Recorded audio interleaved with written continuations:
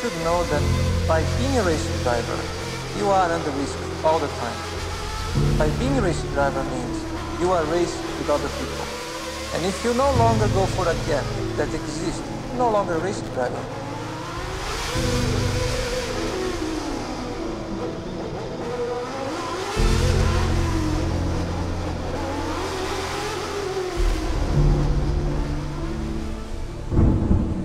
You either commit yourself as a professional racing driver that is designed to win races, or you come second, or you come third, or you come fifth. And I'm not designed to come third, fourth, or fifth. I race to win, as long as I feel it's possible. Sometimes you get it wrong, sure. It's impossible to get it right all the time. But I race designed to win, and as long as I feel I'm doing it right. Some people agree, some don't. In the end, I'm the one who is doing. I'm the one who is driving. And I can only do what speaks from my mind.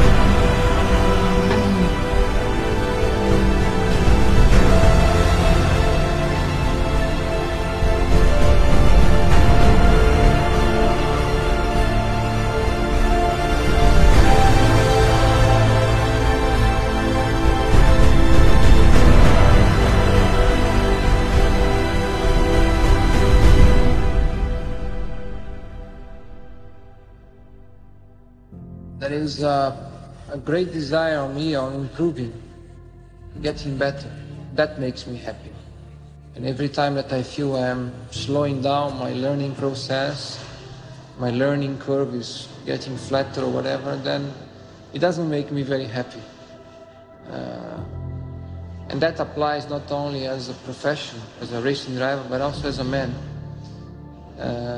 Of course, I shall have a lot more to learn as a man than a racing driver, because my career could last not many years. My life hopefully will go still for a long time. Maybe I'm only at the half of my life right now, so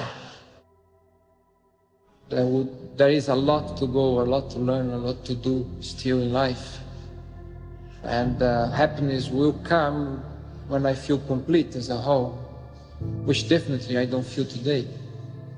But I have plenty of time to fulfill that too.